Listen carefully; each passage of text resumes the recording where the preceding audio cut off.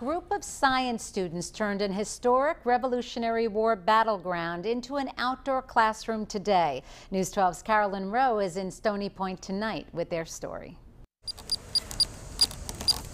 We found something here. These students are trying out their science skills in a place filled with history. That could possibly be an artifact, maybe something that's buried underneath the ground. They're using what is called ground-penetrating radar to search the Stony Point Battlefield and Lighthouse State Historic Site for bodies of soldiers who died there during the Revolutionary War. There are definitely bodies buried here. We know there were 40 men killed during the course of the battle, about 20 British, 20 Americans. We also know there were 6 deserters that were hung here.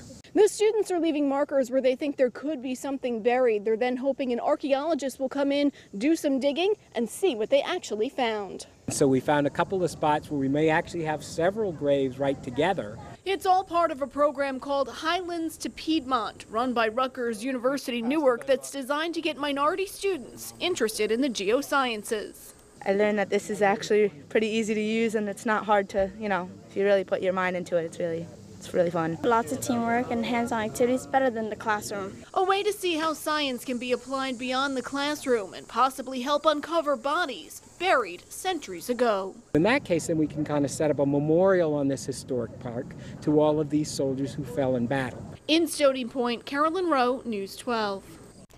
How cool is that? Well, today's field trip is part of a summer program funded by a grant from the National Science Foundation.